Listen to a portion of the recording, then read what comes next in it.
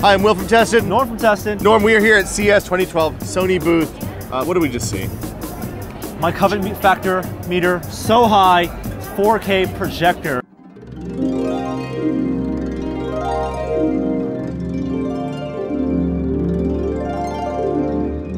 You were drooling at one point during this. Oh my goodness. We couldn't take the camera inside to actually shoot, obviously, nothing to shoot. Let's paint some high definition, word pictures. ultra definition word pictures. Word pictures. 4K projector. What this means is about roughly 4 times the resolution. I think 4096 by 2160 resolution.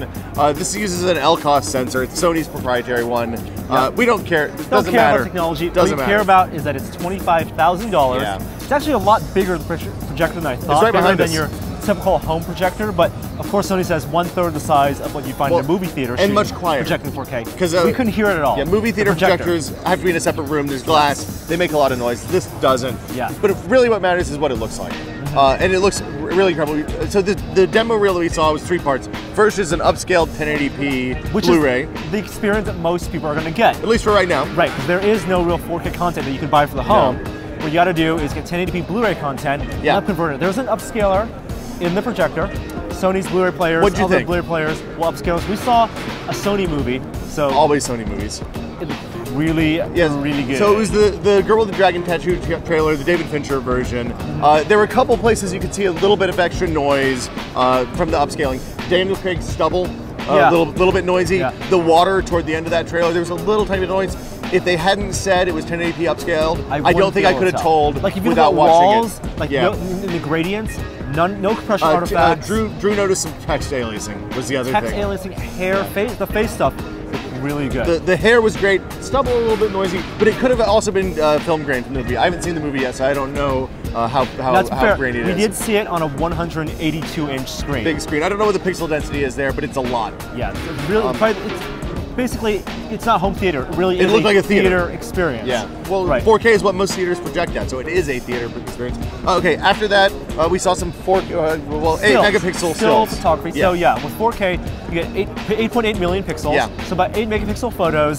And the photos I thought were kind of tricky because, like the first photo we saw, it was leaves. Yeah. And so leaves naturally have different color fringing. Yes. And so with the fringing colors, you can't tell whether it's accurate, color accurate. There was a little bit of noise in the images that could have just been a glitch. I mean, obviously this is all pre-production hardware, so and also the photos are 16:9, while the video was CinemaScope. You mean the photos were 4:3? 4:3 in the videos. They stretched it out different mode. Yeah. So while it's 4K, it's not always exactly that aspect ratio. Exactly. And then the last video we saw was a trailer for the new Spider-Man movie, which is shot with the red Epic cameras. Were you able to actually watch for the video quality, or were you just watching Spider-Man? I've seen the trailer a dozen times. Okay. And I'd never seen it like that. It looks really good.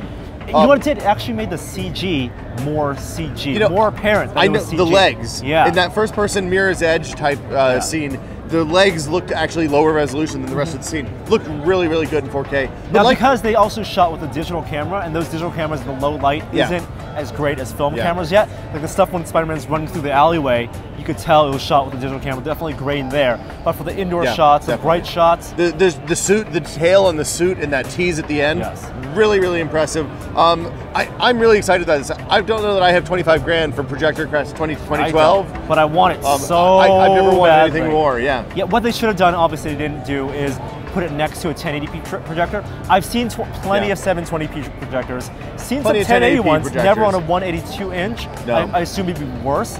This looked like what you'd see in a movie theater. It looked, and we were sitting in the front row also, where it would be the worst possible experience, and it was still incredible. So dark in there. Yeah.